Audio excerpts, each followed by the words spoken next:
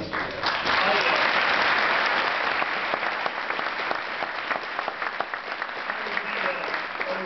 I didn't say anything about my producer, Jimmy Weiser. Jimmy Weiser.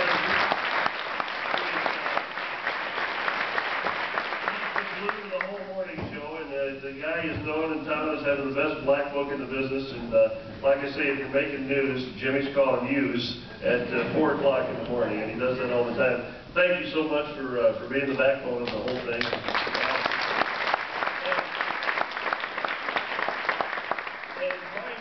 Final minute here on the radio.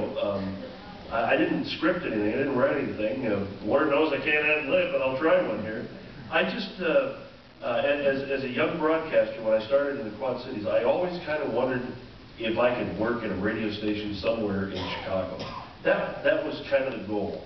You know, I don't care where in Chicago. It could have been any station in Chicago. That was a major market thing, and to get a job and maybe work a couple of months before they fired me at a radio station in Chicago, I just kind of wanted to know if I could do it.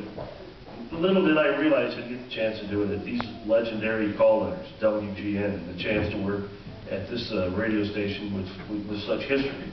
And it was a good ride. I've had fun, and thank you.